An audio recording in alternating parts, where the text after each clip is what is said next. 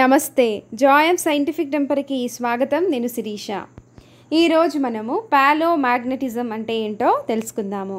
అయితే మనము లాస్ట్ వీడియోస్లో కాంటినెంటల్ రిఫ్ట్ థియరీ అంటే ఏంటి, ఓషియన్ ఫ్లోర్ మ్యాపింగ్ అంటే ఏంటి, కన్వెక్షనల్ కరెంట్ థియరీ అంటే ఏంటో తెలుసుకున్నాము.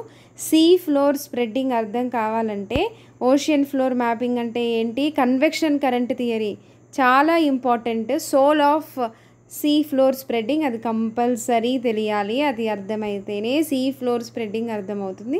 అండ్ పాలోమాగ్నెటిజం అంటే ఏంటో తెలుసుకోవాలి. ఓకేనా? సో కంపల్సరీ ఈ వీడియోస్ చూడండి.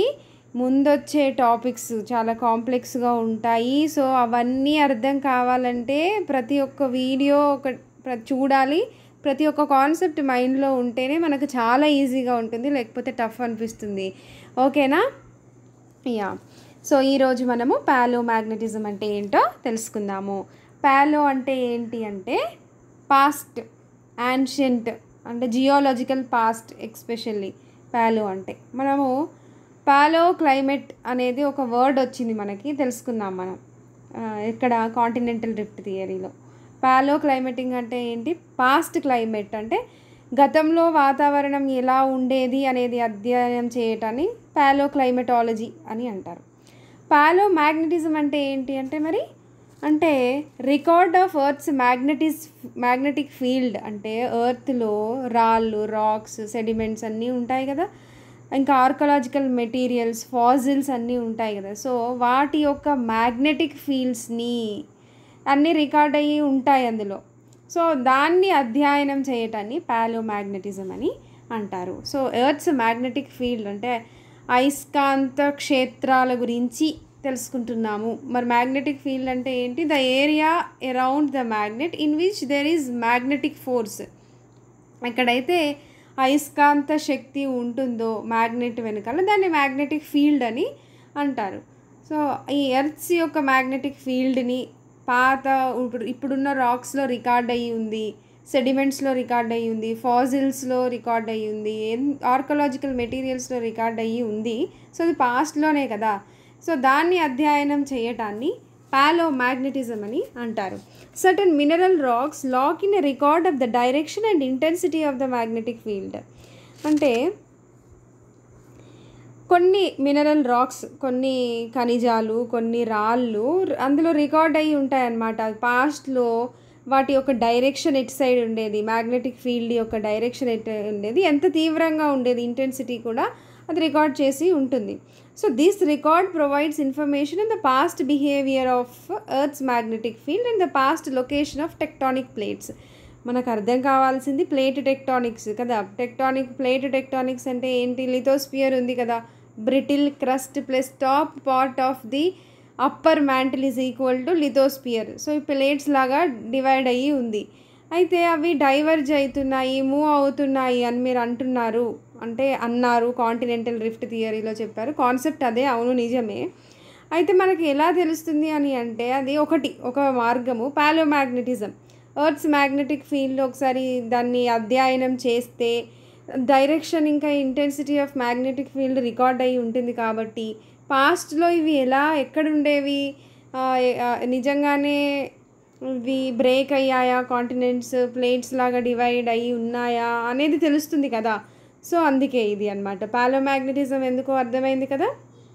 Yes, the polarity of the earth's magnetic field, poles change అయితే north pole, south pole, magnetic field అనేవి రివర్స్ అవుతాయి. సో దాన్ని మనం డిటెక్ట్ చేయొచ్చు డిఫరెంట్ ఏజెస్లో, ఏ ఏజ్లో ఎటు సైడ్ ఉంది అనేది. Rocks formed from underwater volcanic activity are mainly basaltic that makes up most of the ocean floor. ఇప్పుడు మనం ఓషియన్ ఫ్లోర్ అంటే ఏంటి, ఓషియన్ ఫ్లోర్ అంటే బాటమ్ ఆఫ్ ది ఓషియన్. మనం స్విమ్ చేసుకుంటూ బాటమ్ ఆఫ్ ది ఓషియన్కి వెళ్తే మనకు ఓషియన్కి క్రస్ట్ తగులుతుంది. So bottom of the ocean ఫ్లోర్లో కూడా రిడ్జెస్ ఉంటాయి, ట్రెంచెస్ ఉంటాయి, డిఫరెంట్ ఫీచర్స్ అక్కడ కూడా ఉంటాయి. సో ఈ ఓషియన్ ఫ్లోర్లో మరి అక్కడ ఎలా ఫామ్ అయ్యాయి రిడ్జెస్ అయినా ఎలా అని అంటే, అక్కడ వాల్కనిక్ యాక్టివిటీ, అగ్నిపర్వతాలు బద్దలవుతాయి. ఎక్కడి నుండి వస్తాయి అంటే డ్యూ టు కన్వెక్షన్ కరెంట్స్ వల్ల ఇక్కడ ఈ క్రస్ట్లో బ్రేక్ అయ్యి ఒక క్రాక్ వచ్చి అందులో నుంచి ఎరప్ట్ అవుతుంది. సో అక్కడ వాల్కనిక్ యాక్టివిటీ జరుగుతుంది. వాల్కనిక్ యాక్టివిటీ జరిగి చల్లారిన తర్వాత అవి రాళ్ళలాగా మారుతాయి కదా. సో అవి మెయిన్గా బసాలిటిక్ ఉన్నాయి. వాట్ ఈజ్ బసాల్ట్ అనేది మన ఛానల్లో ఉంది, ఒకసారి చూడండి. ఈ బసాల్ట్లో మ్యాగ్నెటిక్ మినరల్స్ కూడా ఉంటాయి, అయస్కాంత ఖనిజాలు కూడా ఉంటాయి. సో రాక్ సాలిడిఫై అవుతుంది, ఫస్ట్ లిక్విడ్ లాగా వచ్చి ఇప్పుడు మోల్టెన్ మాగ్మా లావా లాగా ఉంటుంది, అది సాలిడిఫై అవుతుంది. సో ఈ మినరల్స్ అనేవి ఈ మ్యాగ్నెటిక్ ఫీల్డ్స్ యొక్క డైరెక్షను ఇవన్నీ దాంట్లో ఉంటాయి, అవి రికార్డ్ చేసుకుంటూ ఉంటాయి అన్నమాట. So this lakhs in a record of which way the magnetic field was positioned at the time.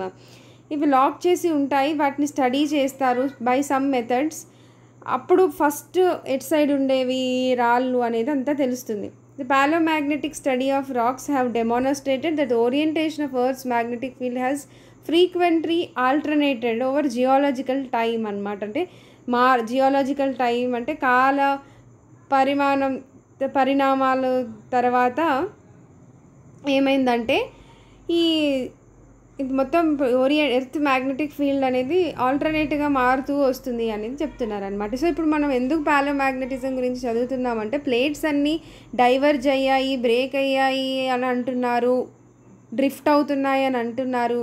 So మనం ఎలా చెప్పాలి ఇది, దానికి ఏ ఫోర్సెస్ వల్ల అయింది, దానికి ఎవిడెన్స్ ఇవ్వాలి. సో ఎవిడెన్స్ ఏంటిదంటే ఒక మార్గము పాలోమాగ్నెటిజం అనమాట. ఇది సీ ఫ్లోర్ స్ప్రెడ్డింగ్ నేర్చుకోవడానికి యూజ్ఫుల్, ఎందుకంటే ఓషియన్ ఫ్లోర్లో ఉన్న రాక్స్ అనేవి చాలా యంగ్గా ఉన్నాయి than the continental crust. What is the reason, అదొకటి కూడా తెలుసుకోవాలి. సో ఇప్పుడు నేను చెప్పింది మీరు ఈ వీడియో ఏది చూడకుండా ఇదే ఫస్ట్ టైం మీరు చూసారంటే మాత్రం ఏం అర్థం కాదు, తర్వాత నన్ను అనద్దు మేడం చెప్పింది ఏం అర్థం కాలేదని. సో మీరు అవన్నీ పాతవి కూడా చూడాలి. That's it friends. నా ఎక్స్ప్లెనేషన్ మీకు నచ్చితే please do subscribe to Joy of scientific temper. Thank you.